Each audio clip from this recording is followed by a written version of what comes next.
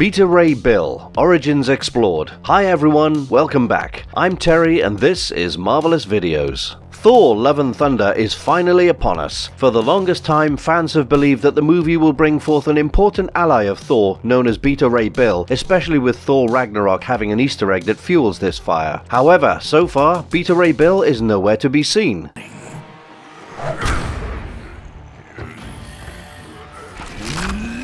This is a man who has also been worthy of Mjolnir. A champion of Planet Korbin, Beta Ray Bill is a bioengineered alien who protects the people of his now destroyed planet as their champion. Somewhere down the line he becomes friends with Thor, even though they initially considered each other to be an enemy, and is even given the Stormbreaker. The character was created by Walt Simonson and he went on to make his comic book debut in 1983. In today's video we'll dive into Beta Ray Bill's debut and alliance with the Asgardians and other cool arcs with him as the main character. Before we go into our explanation, we have a very small request. If you like our content, please support us by subscribing to our channel. This is a small click for you, but for us it means a lot. Thank you. Now, let's begin.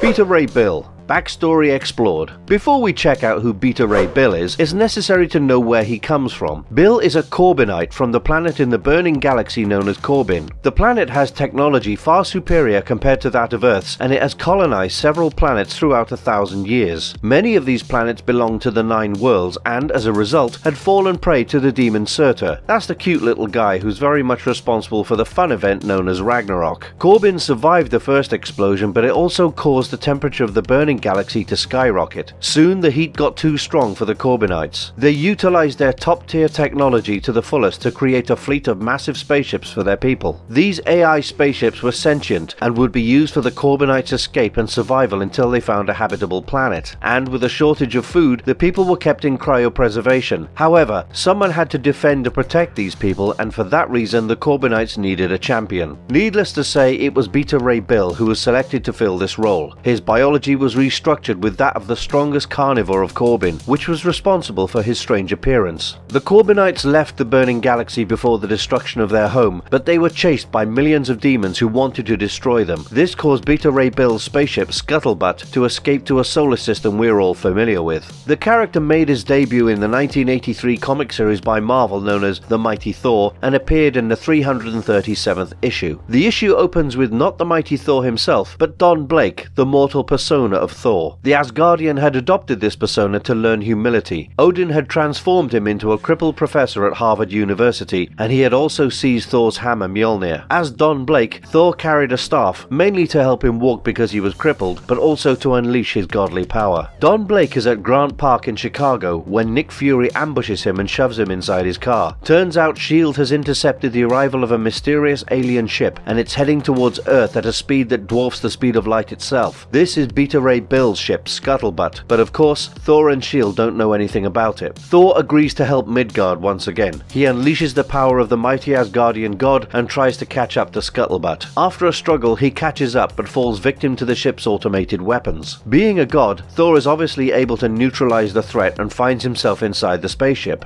There, he comes across a mysterious figure in cryopreservation, which suddenly breaks free and introduces himself as Beta Ray Bill. However, Bill believes Thor to be one of the demons who are after the Korbinites, while Thor also believes Bill to be a threat. The two begin to fight, but Thor ends up dropping Mjolnir. As he turns into Don Blake once again, his body is weakened to that of a mortal man. Scuttlebutt, now damaged, closes in on Earth and is about to crash. Beta Ray Bill forms a stasis egg to protect himself and Don Blake to survive the crash, and they are soon greeted by Nick Fury. Bill is oblivious to these people and believes them all to be a threat and tries to look for Thor's hammer. Instead, he finds the stick of Don Blake. Frustrated, he strikes a wall with the stick to get his angst out, but ends up getting the godly power of Thor himself. With Mjolnir in his hands, he throws the hammer at a S.H.I.E.L.D. vehicle and is surprised when the hammer returns to him after each impact. Soon, the skies open to reveal Odin, who mistakes Bill for Thor because who would guess that some random alien is suddenly worthy of Mjolnir? Beta Ray Bill is then taken to Asgard while Don Blake, or the original Thor, is left as a mortal on Earth. In the next issue, Don Blake learns about Bill wielding the hammer and being taken to Asgard by Odin Odin from Nick Fury. Meanwhile in Asgard, the people realize that the warrior that has returned is not Thor at all. Odin is surprised to see the alien being worthy of Mjolnir and prepares to question him, but Bill hurls the hammer at the god as he claims that he has won it fair and square in combat. Odin catches the hammer and senses that Bill is speaking the truth, which further complicates the matter. So he encases Bill in a vessel and brings Don Blake back to Asgard. Blake turns into Thor once again while Bill is released. Odin agrees to communicate with Bill and learns about the Korbinites. Bill is also grateful to have found Mjolnir, as it is a weapon that can help him protect his people. But the weapon, in all honesty, has not been won in complete fairness, mainly because Thor had been handicapped by his father. Odin had never imagined someone else would be able to wield Mjolnir, so with both of them now having a claim on the hammer, they will have to battle one another to own it, and so a trial by combat is decided. In this combat, both warriors will fight without weapons, and the one who attains victory will get Mjolnir. Due to its high stakes, they will also have to fight to the death. For the longest time they fight on equal ground, that is until they fight near a river of lava where they knock each other out. In this terrain, Bill has the advantage since he has been nurtured in the intense heat of Korbin. He revives himself before Thor can, winning the battle, but instead of letting Thor die, he lifts his body and is transported to Asgard, this time as the winner of Mjolnir. But once again, Odin reveals Bill was given an advantage on purpose. The Norse god wanted to test how worthy Bill truly was. He wanted to humble Thor as well. Ultimately, Thor got Mjolnir back and the Stormbreaker was forged for Beta Ray Bill. Using Stormbreaker, Bill protected the Korbinites and became an ally of the Asgardians. Thor soon became his oath brother, and Asgard was now another home to him. Naturally, he sided with the Asgardians during Ragnarok as the Norse gods fought Surtur and his flaming demons. However, Thor ultimately sent him back to the Korbinites to keep the memories of the Asgardians alive.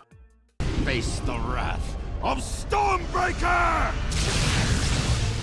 The amazing story arc of Beta Ray Bill. In 2005, Marvel published a 6-issue story arc for Beta Ray Bill known as Stormbreaker, the saga of Beta Ray Bill. These comics were written by Dan Berman and Michael Avon Oeming, while Andrea DeVito handed the art for it. The first issue opens with a discussion in the High Council chambers of New Korbin, where a Korbinian named Rogota asks for Beta Ray Bill to be denounced as their champion. With Bill spending too much time with the Asgardian gods, the Korbinians begin to chastise him. They also wish for the reactivation of Alpha Ray instead, since a terrible catastrophe is approaching them once again. This catastrophe is Galactus, and all of this takes place while Beta Ray Bill is fighting with the Asgardians during Ragnarok. Galactus is a cosmic being who consumes planets for his continuous survival. He also has a herald who does the job of finding such planets for him. Here, Galactus is known as Ashtar, and there's no force in the universe that can stop Galactus from consuming them. Such is the cosmic being's power. Unfortunately, Ashtar arrives before the council can reach a decision. Around this time, Beta Ray Bill is transported away from Asgard by Thor while the Korbinians send their ships to fight Ashtar. Alpha Ray is released, but he's unstable. Beta Ray arrives to fight Ashtar as well, but is instead engaged by the unstable Alpha Ray. But ultimately he is swatted away by Galactus himself, while the cosmic being devours New Korbin, having Bill experience the destruction of his homes New Korbin and Asgard on the same day. In the next issue, known as The Crumbs of Galactus, Galactus's herald Stardust heads to destroy the remaining defenders of New Korbin while his master consumes the planet. Meanwhile, Beta Ray Bill has survived despite having damaged Galactus's helmet and finds his sentient spaceship Scuttlebutt. The spaceship tells Bill about the flight of the Korbinians into the Meta Orb, a device that has stored the consciousness of New Korbin's people. At the same time, an enraged Stardust is sent to destroy Beta Ray Bill for surviving and damaging Galactus's helmet. Stardust soon appears in front of Bill and gets hold of the Meta Orb. Beta Ray Bill charges at the herald to save his people again, but Stardust starts to pour his cosmic energy into the orb. The third issue is mainly a battle between the two beings. Beta Ray Bill manages to get his hands on the Meta Orb once again and leaves it with Scuttlebutt. He then engages in a violent fight with the Herald of Galactus, shattering planetoids and grappling one another. In fact, Stardust realizes that he had underestimated the champion and the strength of the Stormbreaker. Ultimately, Bill kind of emerges victorious. Kind of. However, Stardust is a cosmic being. Bill can never truly defeat him. He rises once again as he glows blue and white with power. He opens a portal that acts as a gate to the cosmic hell in order to send Beta Ray Bill into the treacherous place of the exiled demons. Somehow, Beta Ray Bill manages not to get sucked in, but something else comes out of it as it latches onto Bill. Stardust notices that something is escaping and closes the portal immediately, but the escapee knocks both of them out. Finally, it reveals itself to be Astaroth, an old one born from the chaos of creation. The fourth issue dives deeper into Astaroth, who is now reveling in being free once again, and just like Galactus, she feeds on planets as well. But unlike Galactus, she doesn't care for the cycle of creation and destruction. She consumes purely to cause as much chaos as she can. While she engages in destruction, Beta Ray Bill and Stardust revive. The Herald tells the champion about the massacre that awaits them, for which they will have to join forces momentarily. It turns out that when Stardust tried to exile Bill to cosmic hell, a small fragment of Astaroth escaped. She wishes to destroy any order in the universe and cause nothing but a chaos of unprecedented scale. However, due to only a small fragment of her being free, she's not as strong as she should be. But she will gain this strength by consuming planets, solar systems, the universe, and even the multiverse. The reason why Bill didn't get sucked into Stardust's portal to hell was because of his will, and that very will caused Astaroth to latch onto him and find freedom once again. So now they will have to stop her before it's too late. So, Bill and Stardust team up to fight the evil. They find Astaroth and put all of their efforts into driving her into the core of a planet. Stardust then opens up a black hole to take care of Astaroth once and for all, but with her unreal powers, Astaroth begins to twist the gravity of the black hole, causing it to pull Beta Ray Bill and Stardust towards it instead. In the 5th issue, which is Omega, the End, Alpha Ray is revived by Galactus, who powers him up with the power cosmic, which is how the Silver Surfer and the Heralds of Galactus usually get their powers. Alpha Ray arrives at the party and drives Astaroth into the black hole, thus saving Bill and Stardust. Suddenly, Bill is transported to a different place, a place that looks like nothing he's ever seen before. Here he has no form and the place has no terrain. He thinks he's dead when he's told by someone that he is being rewarded instead. He finds Scuttlebutt here and then heads to Asgard, or whatever remains of the place after Ragnarok. While Surtur comes crashing on the devastated ground, the Meta Orb, now unstable, turns into a demonic version of Beta Ray Bill himself. However, it's Astaroth who had sent some of her evil essence into the orb while she battles Stardust and Beta Ray Bill. As Omega Ray, she tells him that she is fed on whatever was in the Meta Orb, which pushes Bill into a frenzy, as the Meta Orb had the consciousness of his people, 80% of which had actually survived because of the orb. Bill begins to violently pound on Astaroth with the power of the Stormbreaker and ultimately kills her. But suddenly, in the 6th issue known as The Death and Life of Beta Ray Bill, the entire premise changes. A man named Simon Walters also dies, but not really. As he catches his breath again, he stumbles out into a speeding car on Earth. The car gets wrecked and the driver is enraged. This young man then transforms into a boar in front of Simon. The boar begins to attack Simon, who is not nearly as strong as Beta Ray Bill, kind of like Thor and Don Blake. However, as Simon slams his fist on the ground, he becomes Beta Ray Bill once again. Back in his element, Bill sends the boar soaring across the sky with his strength, and somewhere down the line he finds himself around Spider-Man, who is trying to save a bus full of passengers. With Spider-Man now in the picture, Bill and Spidey take down the boar together and team up for some pizza. Here, Bill tells Spider-Man about who he truly is. Even though Bill's memory is patchy and he doesn't remember much, he tells Spider-Man the things he can piece together. Bill had destroyed Omega Ray, that is his dark and evil version from the previous issue, and was on the verge of death himself. However, he realized that all the souls in the Meta Orb were not dead yet, which meant there was still hope.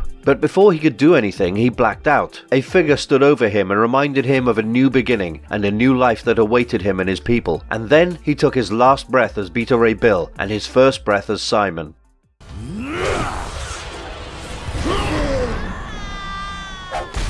The Secret Invasion Arc. Sometime later, Beta Ray Bill reverted back to his Korbinite body from Simon. He also became a prisoner of the Skrulls and was a subject for their experiments and torture. He was then sent to Asgard as Simon, with this Asgard being vulnerable to attacks from the Skrulls. In Asgard, Thor believed Simon to be the real Beta Ray Bill, while several others thought it was a Skrull agent in disguise. Loki did more damage by fueling the fire and riling up the Asgards to kill Bill. Thor was only proven right after he tossed Mjolnir to Simon and the Korbinian championed it. Soon he turned into his cyborg form as he proved himself to be worthy. He then fought alongside the Asgardians to fight off the Skrulls. During a fight with a female Super Skrull, Beta Ray Bill went against her with a Stormbreaker, which was sliced in half. However, he was no match for her, so Thor had to team up with Bill. The Super Skrull then reforged the Stormbreaker to its original form and hurled it towards an Asgardian, but it was stopped midway by Thor, who then passed it on to Beta Ray Bill. Later, Bill parted ways with Thor as he was in limbo following his encounter with the ghost figure who turned him into Simon. He then returned to the cosmos to seek answers. Beta Ray Bill also protected some alien monks who turned out to be the same Skrulls who had tortured him. These Skrulls suddenly began to see Bill as their new god after repenting for their sins, but Bill wasn't having any of it.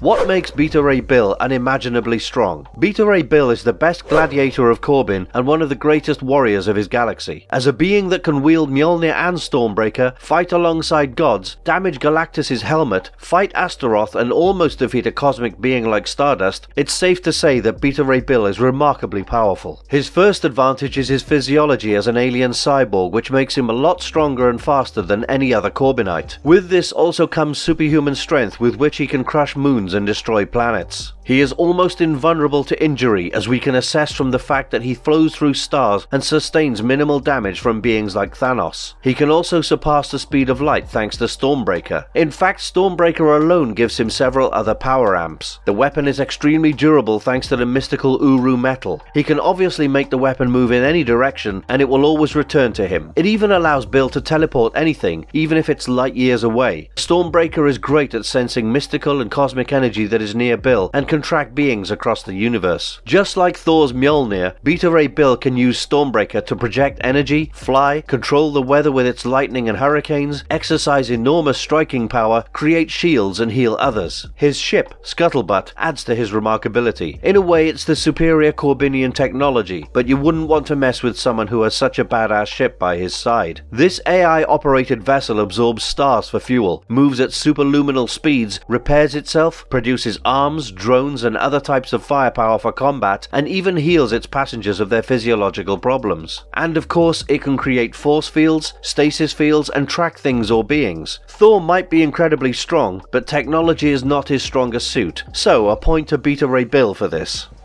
You have my sympathy, because it will not be me!